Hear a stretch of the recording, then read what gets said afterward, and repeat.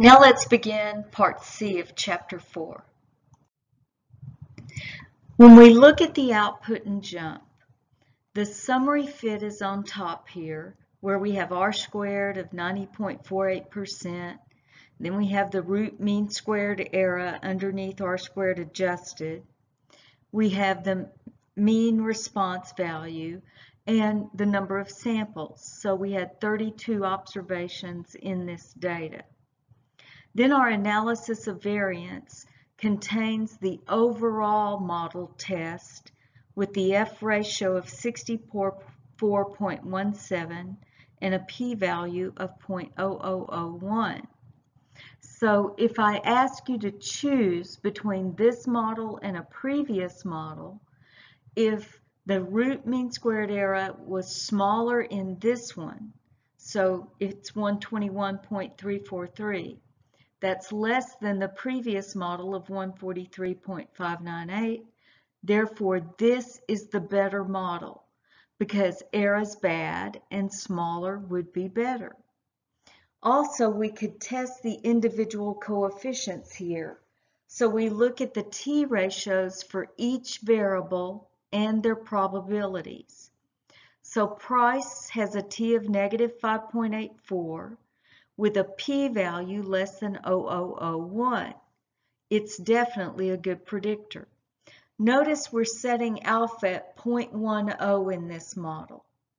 In that case, competition's p-value of 0.0743 is less than 0.10, so we'll reject HO, and it's a good predictor.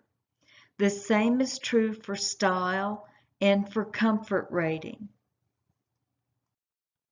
When we go to predict with the model, we'll be taking our regression equation, which can be found under the prediction expression, and plugging in values for the x's.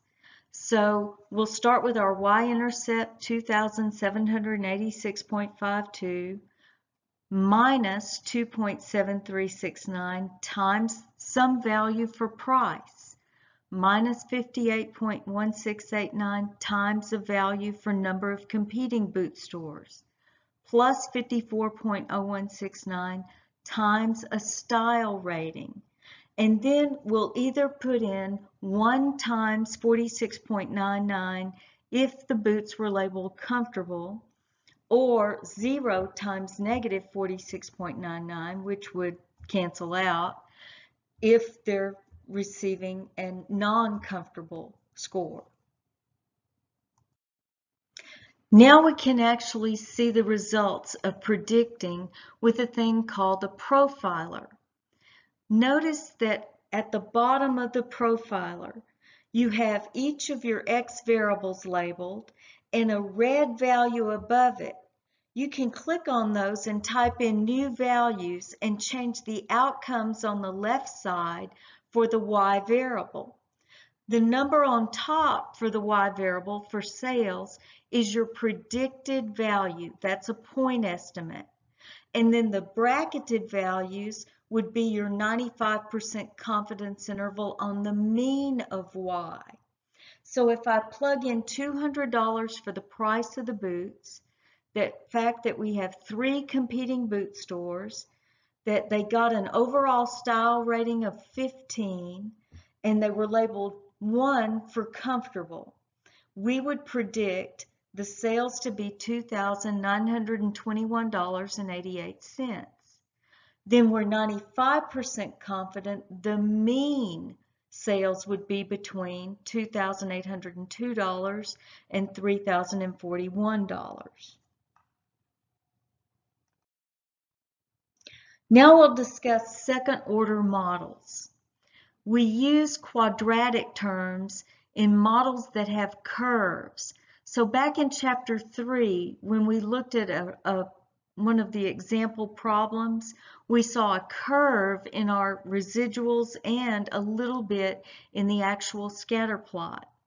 So if I took X and squared it, that squared X is called a second order or higher order term. We can also try interacting x's if we think that together they would yield different values of y. So to interact them, we multiply two x variables together. And a good way to understand what interaction is, on the back of a box of brownies, if you go to bake them, it says if you're using a metal pan, bake it at 350 for 30 minutes. But if you're using a glass pan, bake it at 325 for 35 minutes. The pan type and the temperature interact to yield different minutes that we need to bake it in order to have the same moistness outcome for the brownies. So that's what interaction is. At the bottom, you see it looks a little daunting when you look at this equation in terms of just y's and x's. But it's saying y, the thing I want to predict, is equal to beta sub naught, the y-intercept, plus beta sub 1 times x sub 1. So if x is the temperature, that would be your first variable. And then if x2 is the time, that would be your second variable. And then if they interact, you would take time and temperature together. So that's all that reads as. So don't be intimidated by the equation when you see all the betas. That's just for, there's a beta for each variable in your equation. So a complete second order model would have all of your first order terms, x1 and x2. Then it would have both of those squared, so x1 squared, x2 squared.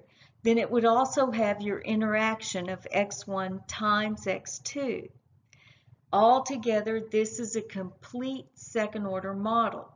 Sometimes we start with this if there are only 2 or 3 variables, and then we reduce it down to just the good predictors that stay in the model.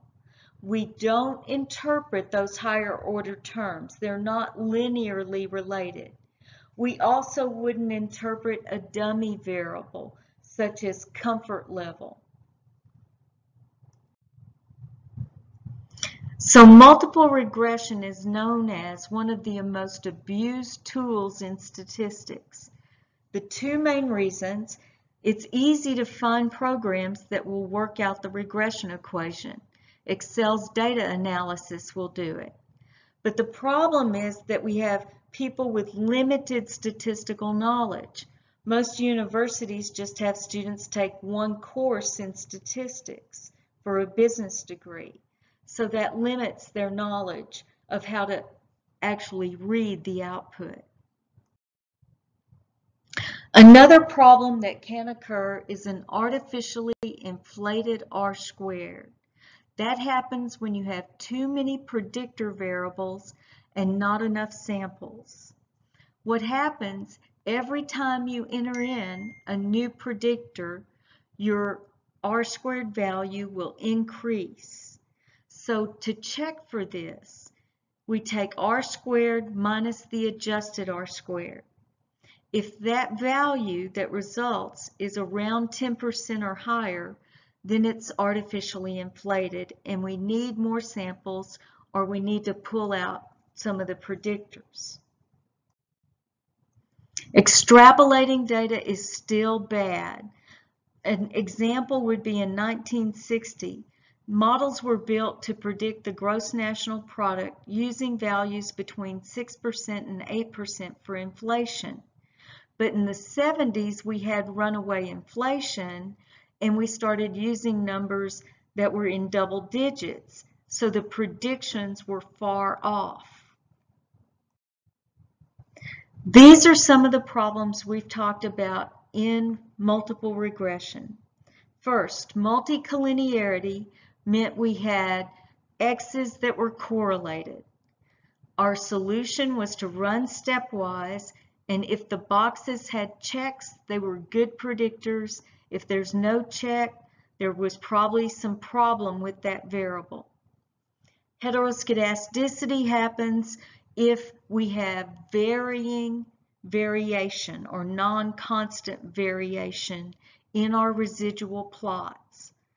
We're going to take the log of y to try to solve that and rerun the equation. Severe outliers should be removed. Artificially inflated R squared is going to need more samples or fewer predictors. Misspecified models happen when we see a curve in the residual plot. If that happens, we want to include an x squared value or transform our data. And finally, we want to avoid extrapolating data and only use predictors in the given range of the x values. Now I would like you to work through the textbook examples and problems, and that will get us through Chapter 4.